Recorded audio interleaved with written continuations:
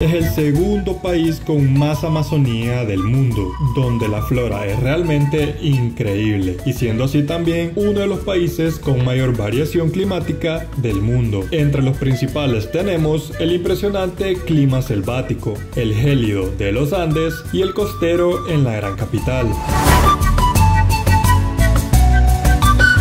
Y está claro que la capital peruana no se exenta de esta regla de la diversidad, siendo esta una de las ciudades más grandes de Sudamérica, alberga una gran variedad y diversidad de culturas. Así que por su gran magnitud vamos a dividir esta ciudad en 3 zonas.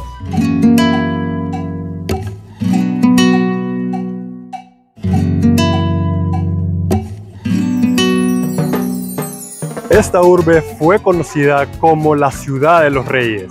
Cuenta con un aproximado de 10 millones de habitantes. Nos encontramos en la capital, donde la diversidad y el ambiente multicultural es el día a día de los peruanos. En el centro histórico nos encontramos uno de los edificios más importantes del país, el Palacio de Gobierno, o también denominado en documentos oficiales como la Casa Pizarro, siendo este uno de los personajes históricos más importantes del Perú. Esta persona fue quien lideró la expedición que iniciaría la conquista de este país. Pizarro fundaría la ciudad de Lima inicialmente como la Ciudad de los Reyes, un 18 de enero. Se cree que este nombre fue por su proximidad con el 6 de enero, el Día de los Reyes Magos. Igualmente se cree que fue en homenaje a los reyes de España, Juana I y Carlos I. Curiosamente sería en la Plaza Mayor que se proclamaría un 28 de julio de 1821 la independencia del Perú. Y justamente al frente del hotel nos encontramos la Plaza San Martín. En el centro de la plaza tenemos al libertador José de San Martín, justamente la persona que proclamó la independencia de esta república, siendo esta plaza construida por el centenario de este suceso, convirtiéndose en uno de los espacios más representativos y simbólicos de Lima.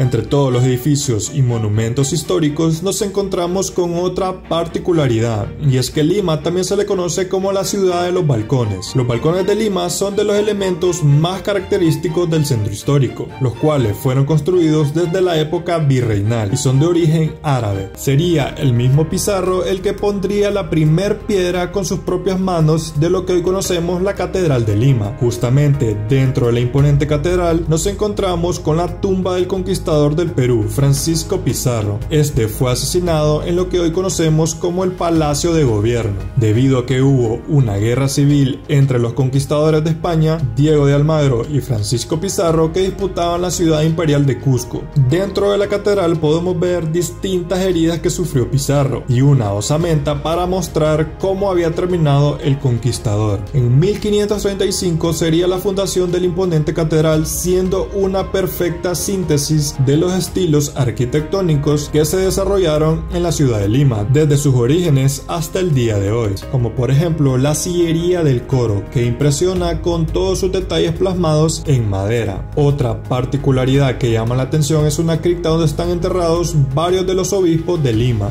Aparte de los obispos, también se pueden encontrar al menos 180 cuerpos que fueron enterrados en la época virreinal. Entre las osamentas hay personas de un rango social amplio, donde podemos observar varias monedas entre los cráneos, ya que se creía que si lanzabas una moneda tus deseos eran concedidos.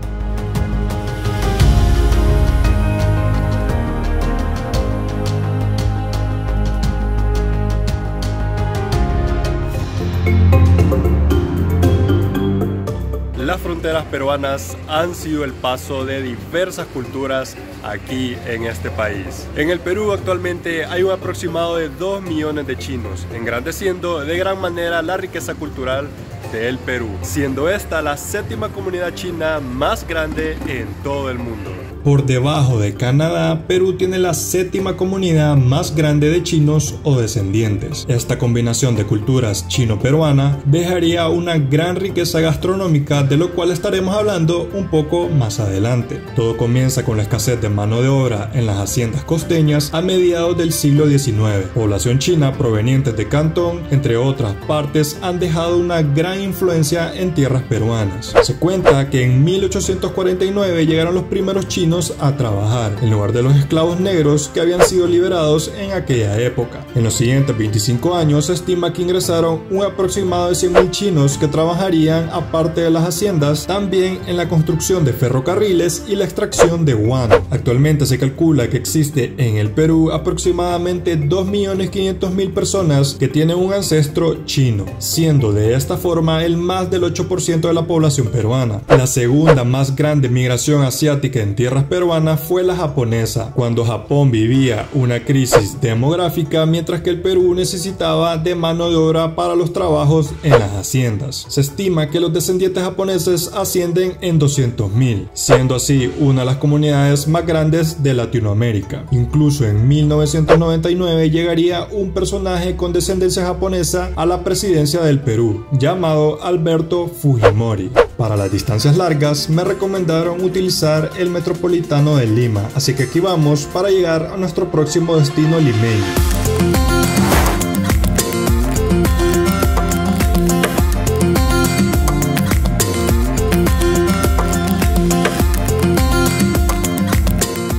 Desde las históricas calles de la Plaza Mayor nos hemos movido a un distrito donde la arquitectura es un poco más moderna, aunque según Misifus aún nos falta todavía mucha historia por ver aquí en esta zona. Bendito chogatito. Miraflores es uno de los 43 distritos que conforman la provincia de Lima, donde los edificios que se pueden ver son mucho más modernos que en el centro histórico. Este es uno de los distritos con el mayor índice de desarrollo humano de todo el Perú, siendo así también una de las zonas más turísticas y exclusivas de la provincia de Lima. Por ende, también es uno de los 3 lugares más caros para conseguir vivienda. Entre sus altos y modernos edificios nos encontramos con el Parque Kennedy, donde puedes dar una pequeña caminata rodeado de gatitos. Entre los modernos edificios de Miraflores podemos encontrar vestigios de la historia limeña.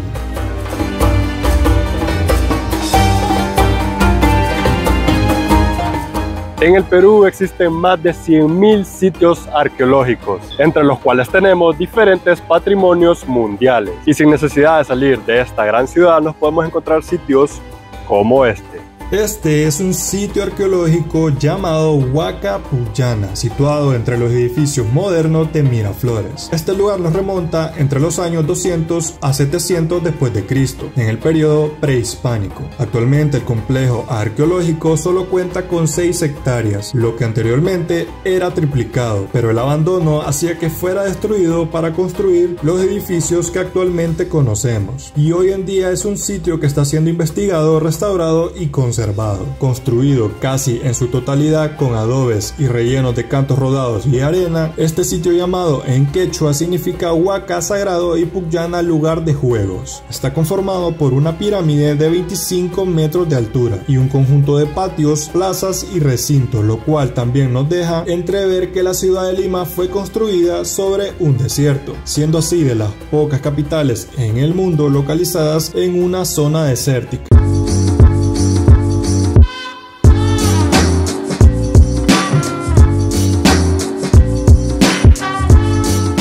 En esta zona empezamos a ver el increíble Malecon de Miraflores, donde los surfistas aprovechan las olas que bañan las tierras peruanas. Se considera que el Malecon de Miraflores es uno de los 10 mejores de todo el continente americano. Con estas increíbles vistas nos damos cuenta por qué la ciudad de Lima es también llamada la Perla del Pacífico.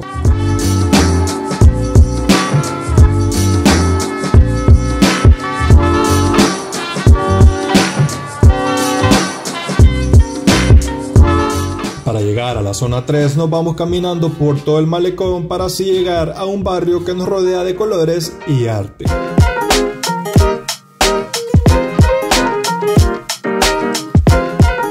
Hemos llegado al distrito que da color entre lo moderno y lo histórico. Según las revistas internacionales, aquí puedes encontrar los barrios más hipsters de todo el Perú. Sean bienvenidos a Barranco, donde la diversidad y la cultura se representan en el arte. Caminando por otro de los distritos que conforman la provincia de Lima, nos vamos encontrando con distintos y coloridos murales, representando la cultura y dejando plasmado un mensaje para todos los visitantes. Entre las distintas edificaciones clásicas y monumentos también nos encontramos algunos museos con arte moderno y abstracto, siendo considerado Barranco uno de los barrios bohemios, igualmente también uno de los 25 barrios más hipsters de todo el mundo, donde una buena cafetería era infaltable para recargar energías con un buen café y seguir nuestra exploración urbana. A medida nos íbamos acercando al centro del distrito, el arte urbano se vuelve más presente,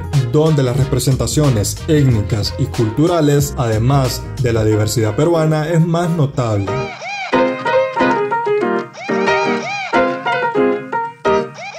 Para llegar a nuestro próximo destino, debíamos de tomar un avión desde la costa de la capital peruana para adentrarnos en la selva amazónica del Perú.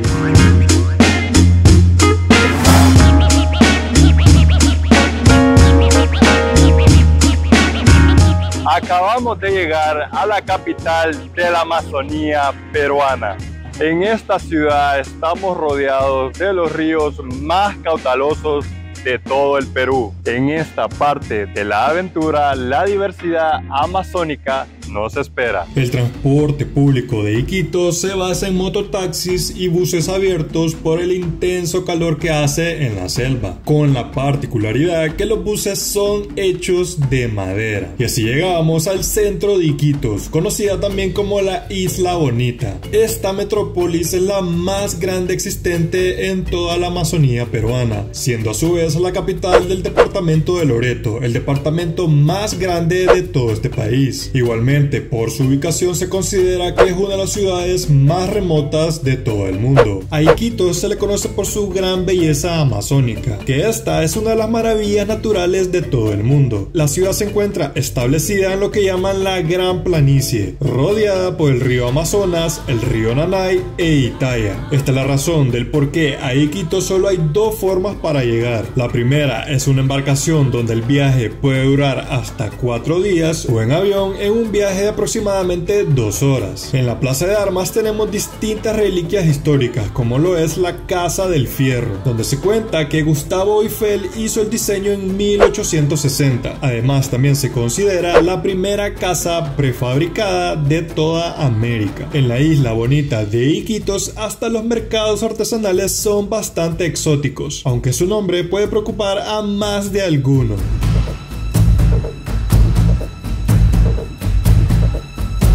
Hablando de mercados y lugares exóticos, era momento de adentrarnos en el mercado Belén para observar cómo se alimenta la gente en la Amazonía peruana. Entre las calles agitadas del mercado me encontré un pescado llamado doncella, con el cual se realizan los deliciosos ceviches en esta zona del Perú. A medida nos íbamos adentrando un poco más por las calles del mercado, este se estaba volviendo un poco más exótico, con las colas de lagarto que sobresalían sobre las mesas y los filetes que estaban siendo preparados. Igualmente, algunos ya estaban siendo preparados a la parrilla para el almuerzo. Por lo que principalmente me adentré por las calles del mercado Belén fue por el suri.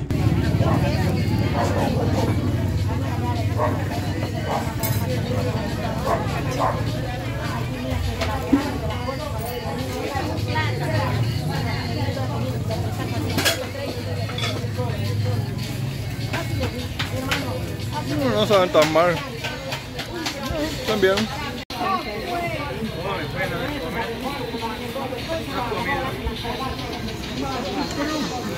La cabecita no se comía. Yo me lo comí.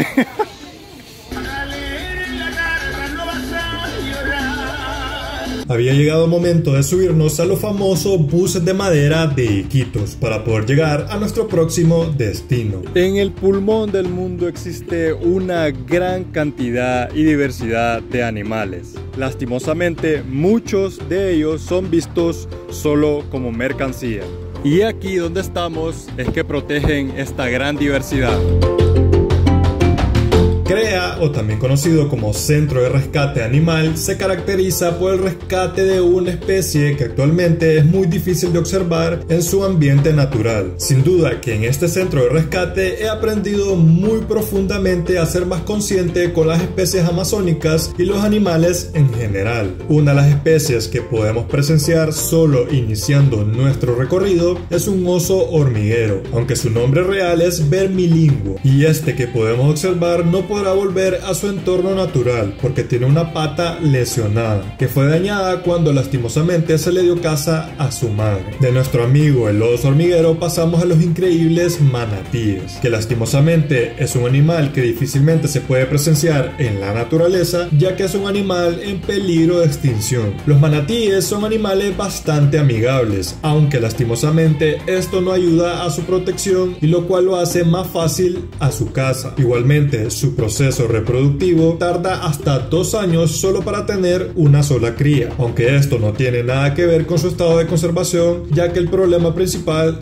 es su caza. Estos animales, y como otros que se encuentran en CREA, llevan un largo, costoso y complejo proceso para ser devueltos a su hábitat natural. Por eso es muy recomendable asistir a estos centros para poder colaborar con el pago de nuestra entrada y salvar muchos más animales silvestres. Los manatíes comen plantas en aguas poco profundas, pero los bebés se alimentan de leche que proviene de su madre, algo que logramos presenciar pero lastimosamente sin su madre. Estos animales consumen leche hasta 6 veces en un día, algo que según nos contaron es bastante costoso y que logran pagar con nuestra entrada y ayudas internacionales. Poco a poco estos animales van dejando la leche y también las piscinas para pasar a estas pequeñas lagunas, para finalmente ser liberados a su área natural, donde siempre son monitoreados y resguardados.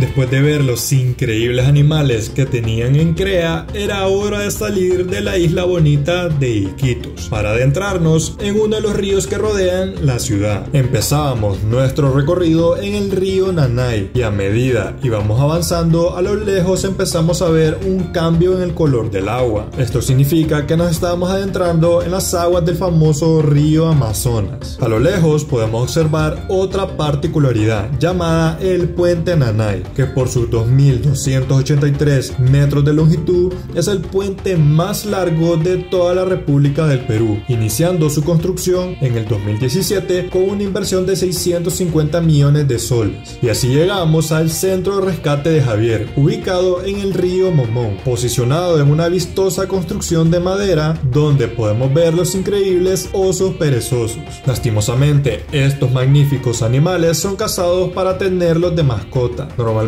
en algunos lugares se presta para poder cargarlos, algo que no es nada recomendable, si este será devuelto a la naturaleza. Entre otras especies tenemos los bonitos monos frailes, que afortunadamente esta es una especie que no se encuentra amenazada y como ven monito es muy juguetón. La siguiente especie es una imponente águila crestada que actualmente no se encuentra amenazada.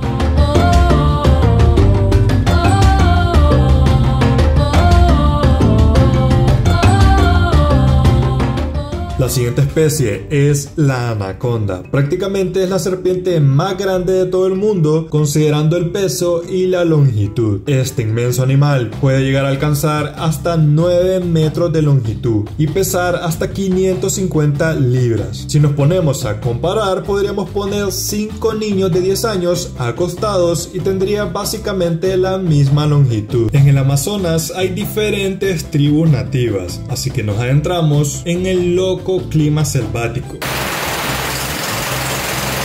En esta ocasión vamos a visitar la tribu llamada los Cucamas. Esto es achote. En nuestra lengua cucama nosotros lo decimos uruku, para dar la bienvenida al kunumi, en cucamacana uca. Usurupaki kunumi. Después de darnos la bienvenida pintándome los cachetes, empezaba la primera danza llamada la elaboración del masato.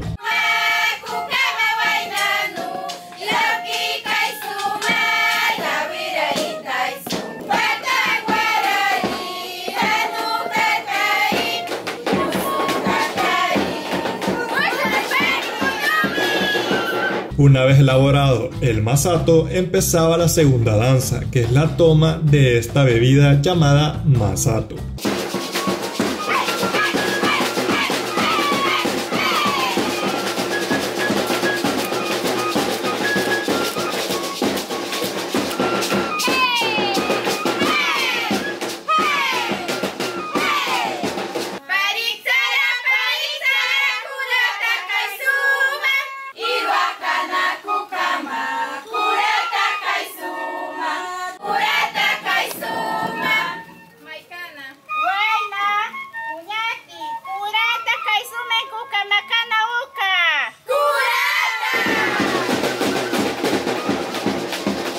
El masato es una bebida a base de yuca, arroz, maíz, avena o piña, lo cual se deja fermentar por 8 días. Kunumi, Huayna, Cuñati, Upinén, todos, Iwati, arriba, Udupi, abajo, y Pipi, al centro, adentro.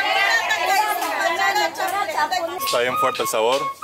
Y pues esperemos no lleguemos borrachos al centro de Iquitos. Es para asegurar Kunumi.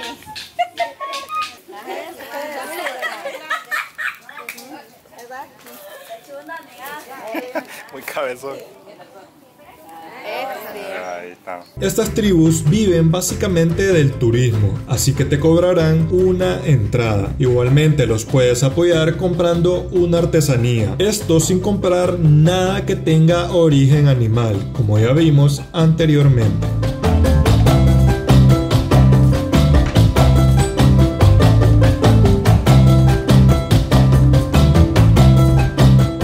Ahora tomamos un avión para cruzar prácticamente de extremo a extremo las tierras peruanas.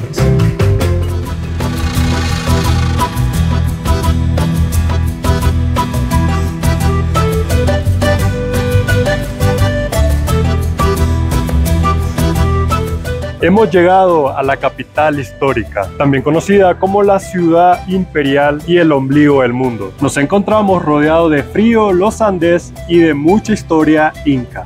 La ciudad de Cusco es conocida como la capital del departamento con el mismo nombre y está escrito en la Constitución peruana como la capital histórica. Y es que esta ciudad data desde el Imperio Inca, siendo esta la ciudad más importante para esta civilización. Igualmente, en la época virreinal se convirtió en una de las ciudades más importantes donde se construyeron muchos edificios que son actualmente del imponente y hermoso centro histórico, convirtiéndose de esta forma en el principal destino turístico de todo el Perú, declarando en 1972 a esta ciudad como monumento histórico nacional y en 1983 como patrimonio de la humanidad. Además, por tener una gran cantidad de monumentos, también es conocida como la Roma de América. Esta ciudad incluso fue la que se disputaron los conquistadores españoles y por la cual inició una guerra civil, llevando al conquistador del Perú, Francisco Pizarro, a su muerte, y también a Diego de Almagro a su ejecución, justamente aquí en esta plaza de armas de Cusco. Curiosamente, en un tiempo Perú y Bolivia formaron una sola nación, y este arco fue construido para simbolizar la importancia que tuvo Cusco en esta situación política. Las hermosas alpacas andan por la ciudad para que te puedas tomar una foto. Entre calles increíblemente hermosas nos encontramos con edificaciones prácticamente perfectas, donde no cabe ni siquiera un billete entre estas enormes piedras.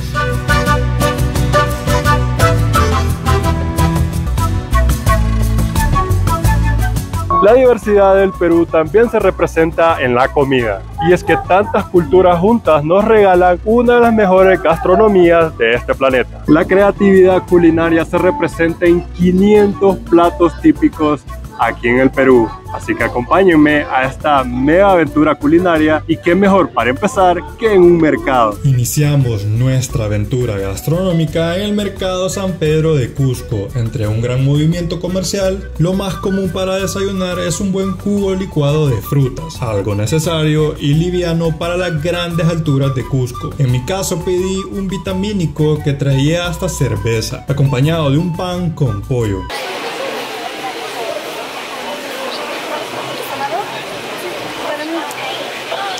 Después de un sabor bastante peculiar y entre el curioso mercado San Pedro, era momento de volver a la ciudad de Lima, ya que también esta es conocida como la capital de la gastronomía mundial. En Perú es muy común y típico beber chicha morada, aclarando que no es una bebida alcohólica. Esta está elaborada con maíz morado originario de los Andes. Esta deliciosa bebida la pedí para acompañar una deliciosa causa peruana, siendo este uno de los platos más característicos del país. Se cuenta que para la guerra del Pacífico hubo un periodo de escasez y unas mujeres usaron lo que tenían a la mano para alimentar a los batallones, siendo este un plato hecho específicamente para la causa. Igualmente se cree que su nombre proviene del quechua causay, que significa vida. En el Gran Hotel Bolívar me dijeron que hacían el mejor pisco sour. Este es elaborado con el licor a base de pisco, clara de huevo y jugo de limón, una combinación con un gran sabor. Era momento de un rico postre elaborado con camote. Se le conoce como la dona peruana, solo tengan cuidado con las abejas. Vamos a ver qué tal la picardía peruana.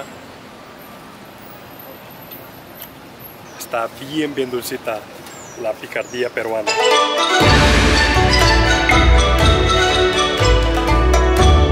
¿Se acuerdan de la séptima comunidad china más grande del mundo? Sus restaurantes son popularmente llamados chifa, donde me pedí una chaufa. Se cuenta que en el resto del mundo es un sabor más tropicalizado que en Perú. A mí me gustó bastante y los peruanos les gusta bañarlo de bastante salsa. Según me dijeron, esta porción era solo para una persona, lo cual logró vencerme. Muchos platos los acompañé con una rica Inca Cola, lo cual es la bebida número 1 de todo el país, por encima de la Coca-Cola, y si no puedes con ellos, entonces cómpralos. La marca fue comprada en un 49% por $200 millones.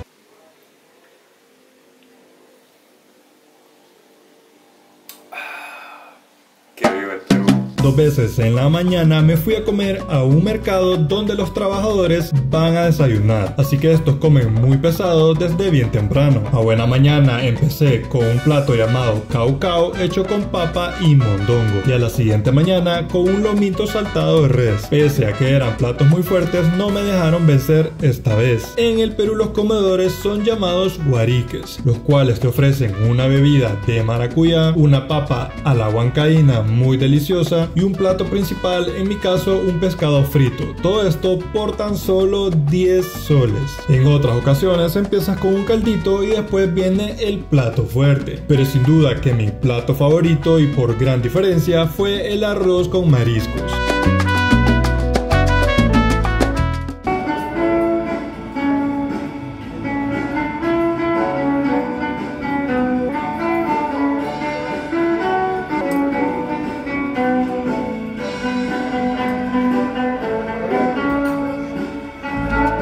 Aparte, en ese mismo lugar me comí un delicioso ceviche peruano y fue ahí donde entendí su gran fama. Este era un ceviche mixto de pescado y pota, siendo este un molusco. Además tenía camote, maíz y choclo, que son los grandes granos blancos de maíz. Hablando de ceviche, también me comí uno de pollo, que era algo que escuchaba por primera vez en toda mi vida. Si andan por la calle y quieren comer algo rápido y muy bueno, tienen que probar las papas rellenas, que son espectaculares, con diferentes salsas que pueden usar y sin duda es una buena opción callejera. Entre otras curiosidades, también comí los choritos a la chalaca, hechos con una base de mejillones. Otra joya peruana es el pollo a las brasas, y es que literalmente se preparan colgados con el calor de las brasas. Yo sé que parece un pollo asado bastante corriente, pero su sabor sin duda que es algo único. Normalmente viene con papas y ensalada. Aquí mismo también compré un anticucho, que son los pinchos como le llamamos en Honduras, pero estos eran de corazón de vaca, con un sabor bastante bueno pese a que me estaba comiendo el corazón de un animal.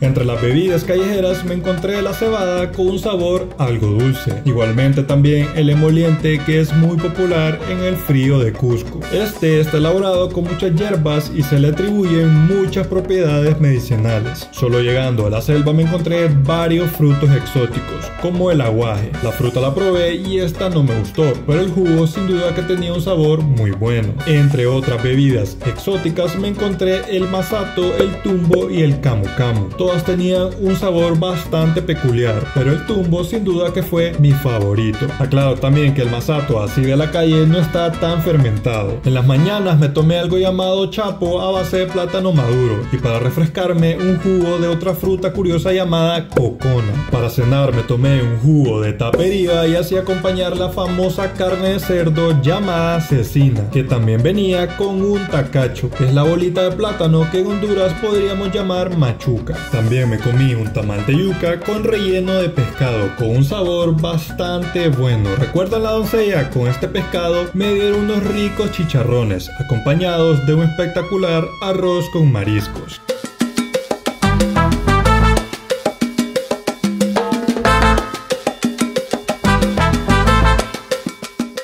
Entre otros platillos me comí un rico ají de gallina, y cuidado que este platillo es delicioso pero también algo picante, pero nada extremo, y era obvio que iba a probar las cervezas locales. De las más populares tenemos la Pilsen, también las Tres Cruces, pero sin duda mi favorita fue la cusqueña de trigo, sin duda toda una joya peruana.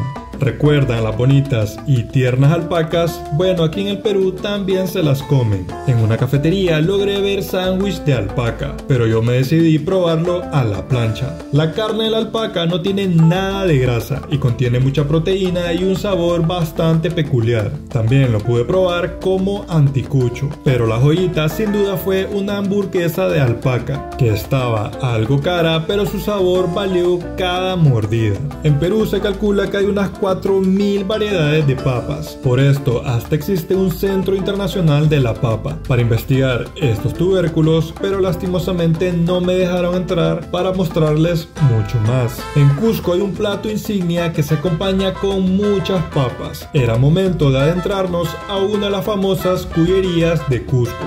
Se cree que este animal está desde 2500 años antes de Cristo entre los peruanos. El cuy también es considerado una mascota aquí en el Perú, pero normalmente se crían para comerlos en ocasiones especiales, aunque no sé qué tanto les agrada esta idea a los cuyos.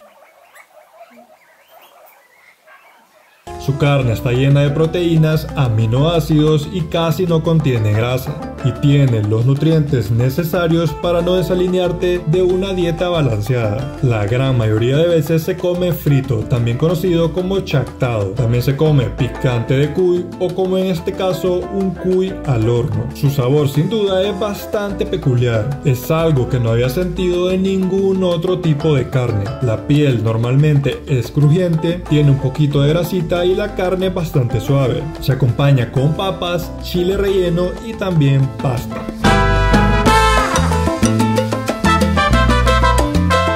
A la ciudad de Cusco ingresan una gran cantidad de turistas todos los días, los cuales normalmente hacen de la ciudad una base para visitar los diferentes pueblos y atracciones en los alrededores. Así, desde Cusco partimos a una casa tradicional donde nos explican los usos de la lana de alpaca, donde utilizan la misma naturaleza para crear los distintos colores para las prendas, como por ejemplo el maíz morado, fabricando de esta manera abrigos y prendas con 100% de alpaca. Igualmente esta lana tiene otras utilidades.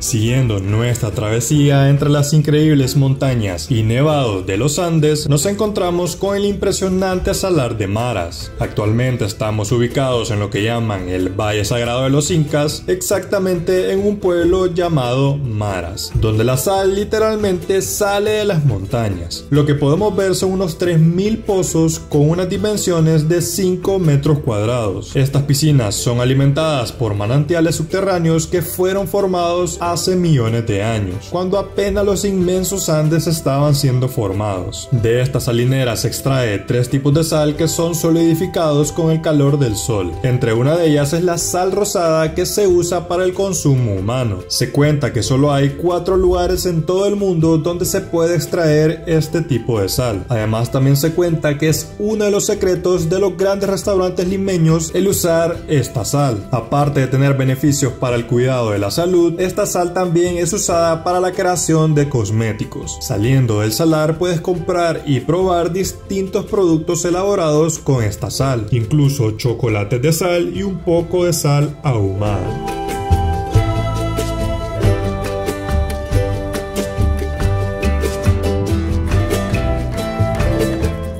Poco más cerca nos encontramos con uno de los sitios arqueológicos más importantes de los incas. Lo que actualmente podemos ver es un lugar bastante fotogénico. Años atrás fue un importante centro de investigación agrícola, donde se llevaron a cabo distintos experimentos con cultivos. Al inicio se creía que Moray era un anfiteatro por su forma. Luego del descubrimiento de canales de irrigación, los investigadores se inclinaron por un centro agrícola. Desde la base hasta el tercer andén se concentra un clima bastante cálido, por lo que se podía sembrar alimentos como el maíz, frutas y coca. Los andenes que se superponen a mayor altura albergan un clima más fresco, por lo que se podía cultivar productos como la quinoa y la kiwicha. En los últimos andenes, cuya temperatura es mucho más fría, crecían alimentos como la papa. De esta forma se podía experimentar con productos traídos desde la costa, la sierra y la Amazonía. Así se podía experimentar entre las 20 zonas climáticas a escala. Lastimosamente, después de la pandemia prohibieron el acceso a estos andenes para comprobar estas teorías en carne propia.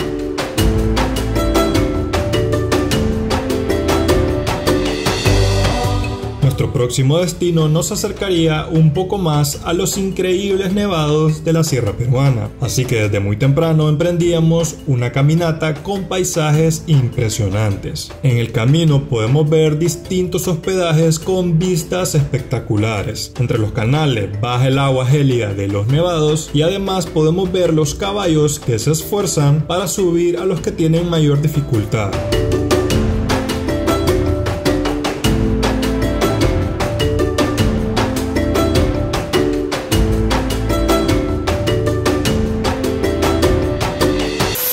Cusco está a 3.500 metros sobre el nivel del mar. Justamente aquí estábamos a más de 4.100 metros de altura. Después de una caminata de 2 horas empinada pensé que no lo lograría. Entre mareos y dolor de cabeza, el guía me dio a ensolver algo de alcohol y con un último esfuerzo finalmente había llegado.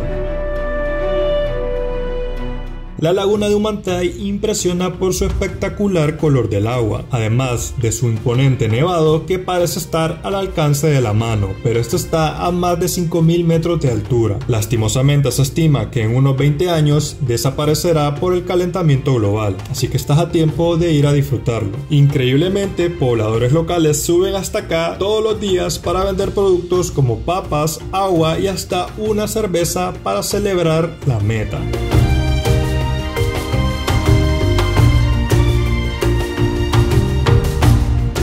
Para movernos a uno de los lugares más increíbles de todo el Perú, debemos tomar un bus desde el centro de Cusco. Recomiendo comprar asientos al frente del bus para tener increíbles vistas panorámicas en las 8 horas de viaje.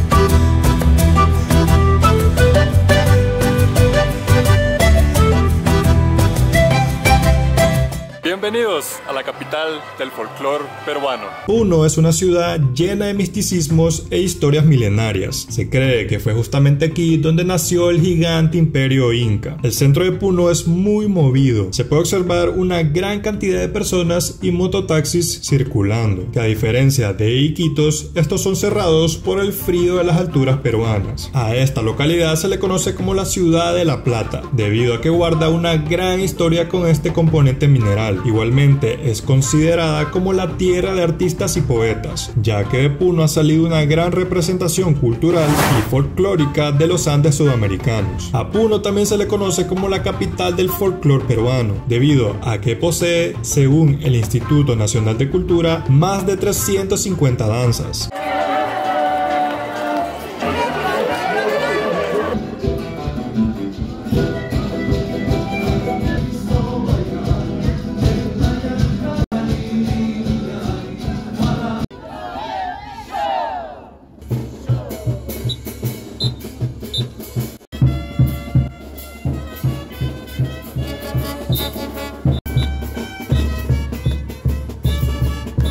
En febrero se celebra la Fiesta de la Candelaria, declarada Patrimonio Inmaterial de la Humanidad, siendo esta la fiesta patronal más grande de todo el Perú. Esta fiesta está conformada por más de 40.000 danzarines y 9.000 músicos. Igualmente, en el 2003 se declaró esta festividad como Patrimonio Cultural de la Nación.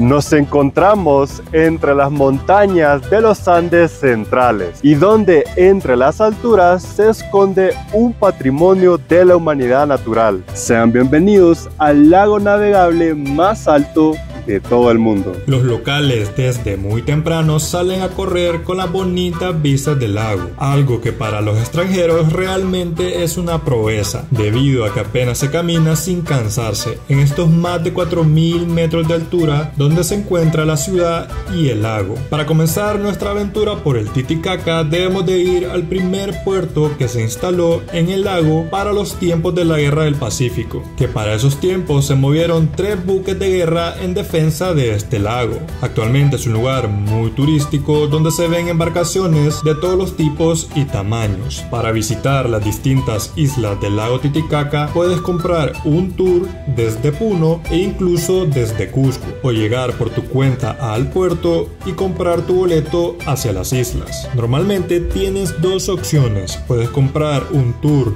de todo el día para visitar las distintas islas que hay en el lago, o un mediodía para solo visitar las increíbles islas de los Suros.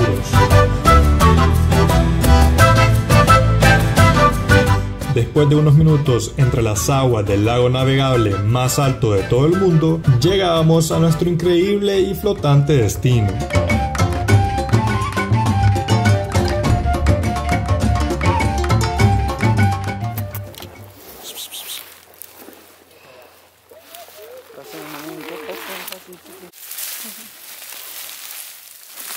Los suros fueron los primeros pobladores de esta zona, los cuales actualmente viven en las islas elaboradas con una planta llamada totora. Estas islas artificiales se crean tejiendo las totoras en las zonas en donde crece más denso, formando una capa natural a lo que los suros denominan kili. Sobre esta capa construyen sus viviendas. Los suros tienen su propia lengua nativa y es muy interesante escuchar un poco de ella.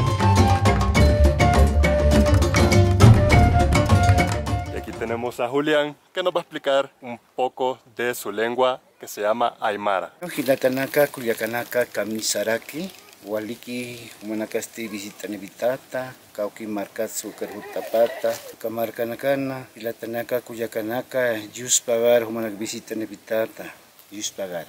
Hermanos y hermanas, bienvenido a la comunidad de los Suros. Espero que ustedes puedan visitarnos a este pueblo que es puros flotante del lago Titicaca. Y en esta isla vivimos 6 familias, 20 personas. Tenemos escuelas, inicial y primaria, secundaria no hay.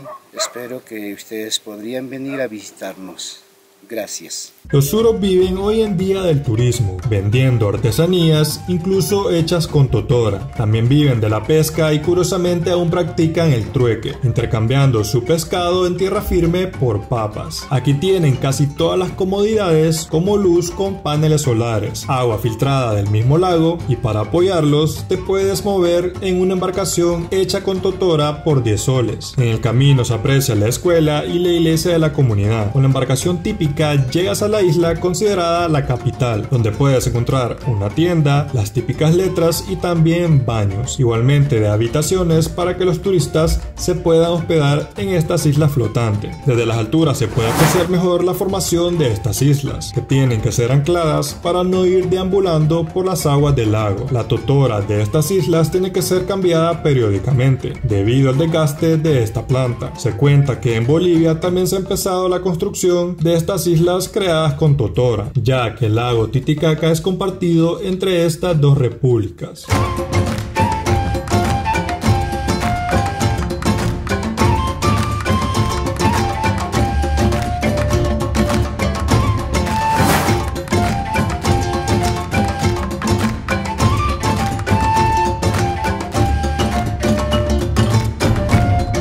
Nos encontramos en un lugar que es conocido como la ciudad Inca viviente, donde aún se pueden encontrar mucha cultura y tradiciones que han venido desde generaciones de los incas. Este lugar llamado Ollantaytambo es indispensable para conocer una de las 7 maravillas de todo el mundo. Habíamos llegado a Ollantaytambo, un lugar donde tan solo me acercaba al balcón del hotel, se asomaba un impresionante sitio arqueológico en las montañas alrededor del pueblo. Este es un pequeño pueblo ubicado en la provincia de Urubamba, a unos 90 kilómetros de la ciudad imperial de Cusco. El pueblo es un claro ejemplo de la extraordinaria planificación urbana de los incas. En las calles podemos observar canales de la época del Tahuantinsuyo. Entre las empedradas y bonitas calles serpenteantes del pueblo es imposible no mirar hacia arriba y distraerse con los impresionantes sitios arqueológicos desde cualquier parte del pueblo. Yo estuve de suerte porque llegué justamente cuando estaban en fechas festivas y el parque central, o como le llaman aquí la plaza de armas, estaba llena de alfombras decorativas de acerrín. Cuenta la leyenda que arribaba una luz brillante en el ojo de un remolino en las aguas del río Vilcanota. Entonces campesinos descubren que era una cruz que la sacaron desde las profundidades. Ante este milagro, año tras año se celebra la más grande festividad del Valle Sagrado, en nombre del señor Choquequilca. Realmente quiero que aprecien la belleza de este pequeño pueblo, aunque dudo que la cámara haga justicia.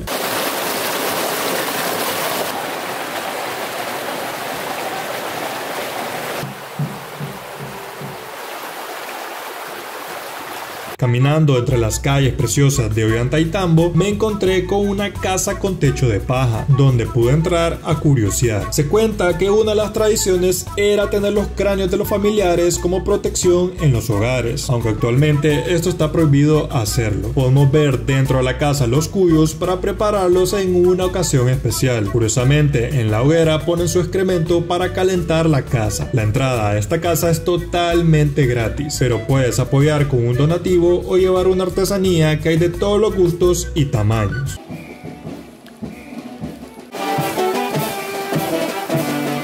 El pueblo se encuentra a 2.792 metros de altura, un poco menos que Cusco, lo cual será de ayuda para llegar a nuestra cima en las alturas de la montaña.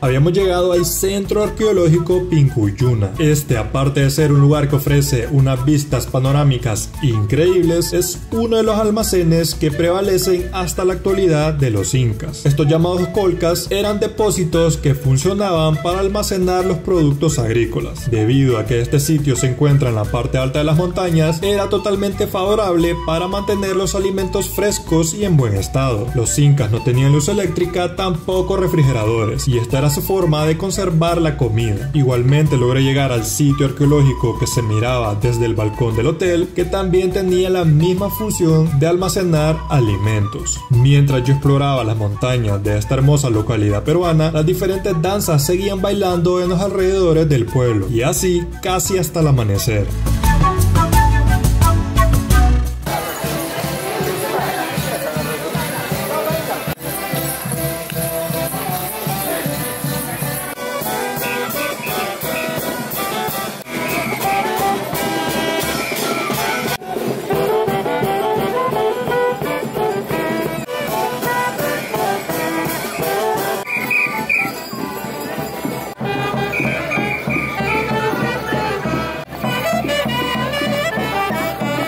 Algunos desfiles llegaban a la iglesia católica hecha con algunas piedras de los sitios arqueológicos.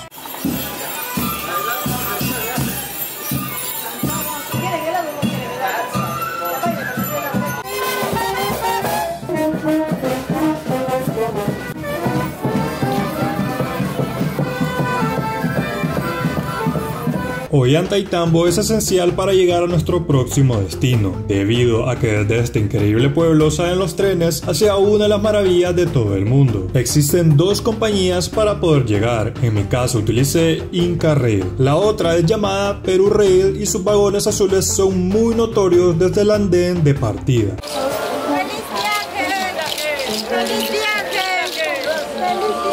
Si bien esta compañía tiene trenes más caros con ventanas más amplias para ver el paisaje, esta estaba más que bien y hasta hacen un show inca de dos enamorados.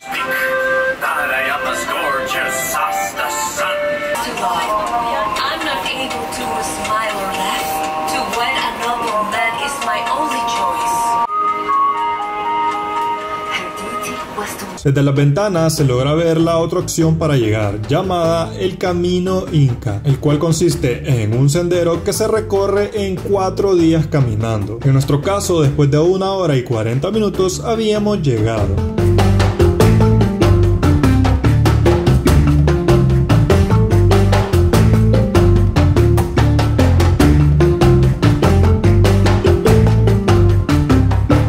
Nos encontramos a escasos minutos de una de las 7 maravillas de todo el mundo. Pero antes debemos de conocer lo que llaman el pueblo de Machu Picchu, que entre las montañas incas podemos encontrar de todo tipo de comercio. Los orígenes del pequeño pero increíble pueblo de Machu Picchu nos remontan a 1901, cuando empezaba el apogeo de las redes ferroviarias en la zona. Entre sus estrechas calles nos encontramos mucho de todo tipo de comercio, igualmente un poco de fiesta tradicional peruana.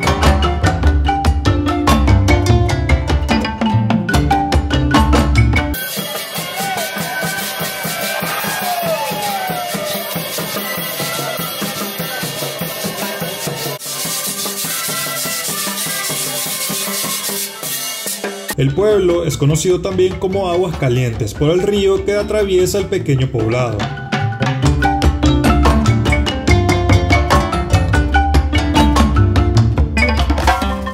Aunque hablando de agua a temperaturas altas, también existe aguas termales en esta zona. Este pueblo se encuentra rodeado por inmensas montañas de granito cubiertas de vegetación, propia de la región de la Selva Alta. El pueblo ha desarrollado una infraestructura turística y hotelera importante desde los alojamientos sencillos hasta hoteles exclusivos, para albergar la gran cantidad de turistas que llegan diariamente para visitar la ciudadela inca.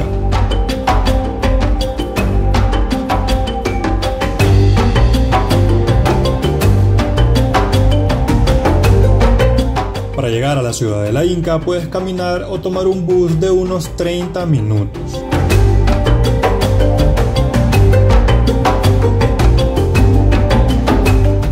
Una vez llegando a la entrada empezamos a ver destellos de un gran pero extinto imperio inca.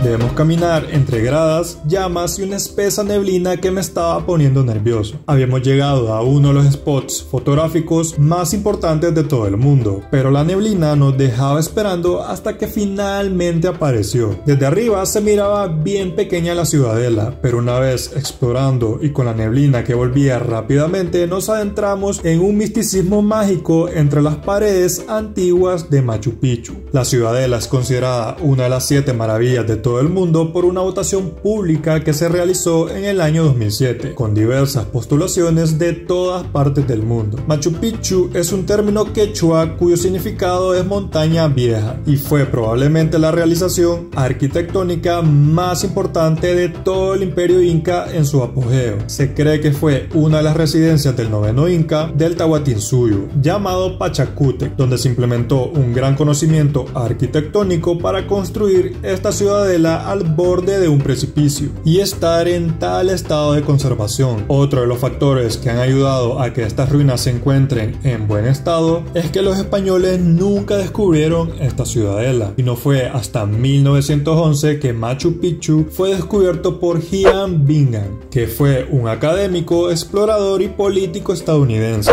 aunque hay referencias de un cusqueño de nombre Agustín Lizárraga, que había llegado al sitio antes que el estadounidense, pero fue el norteamericano que daría a conocer la ciudadela, y para 1913 saldría a la luz pública un artículo en la revista de la National Geographic, convirtiéndose en 1948 Machu Picchu en el principal destino turístico del Perú. Se cree que la ciudadela fue construida alrededor de 1450 y como nunca fue atacada o invadida, lo que podemos ver es una ciudad inconclusa que se cree fue abandonada por el temor de la invasión española. No se sabe exactamente cuál fue el origen de esta ciudadela. Hay diversas teorías que la vinculan con un mausoleo o un centro administrativo o agrícola. También se considera que fue utilizado como un necesario nexo entre los Andes y la Amazonía peruana o como una residencia de descanso para el gobernante inca. Otro lugar al que se puede acceder es Huayna Picchu, uno de los cerros que rodea la ciudadela a 2720 metros. Se cree que esta sirvió como un centro de vigilancia, pero para acceder a esta montaña es necesario comprar otro boleto.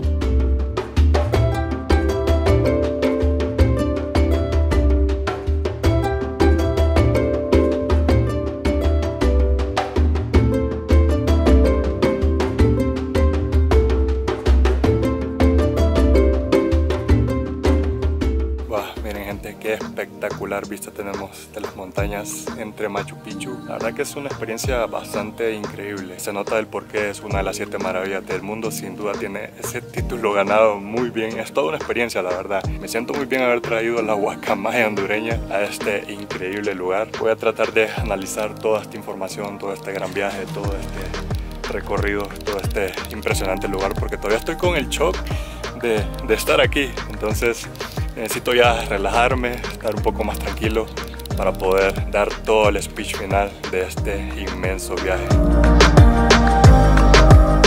Viajar al país megadiverso del Perú es un golpe a nivel de todos los sentidos y es un lugar al que debemos ir con la mente totalmente abierta. Tus ojos serán maravillados con los increíbles y diversos paisajes, desde la gran Amazonas hasta los imponentes Andes. Tus papilas gustativas serán golpeadas por sabores únicos y tu olfato será guiado por el olor de los deliciosos platillos. Con tus manos podrás palpar desde las suaves alpacas hasta las escamas de los lagartos en la selva. Tus oídos escucharán un sinnúmero de melodías y arreglos musicales elaborados desde los conocimientos incas. Si alguna vez viajas al Perú, simplemente debes de dejar que el espíritu de aventura te lleve entre tanta cultura e historia megadiversa que representa este increíble país. Recuerda que si te ha gustado este video, la mejor manera para apoyar es con un like, además dejando mucho cariño y amor en los comentarios y compartiendo a todas las personas que quieran saber un poco del Perú. Muchas gracias a todos ustedes por haber llegado hasta aquí y al Perú por hacerme vivir este increíble viaje y experiencia.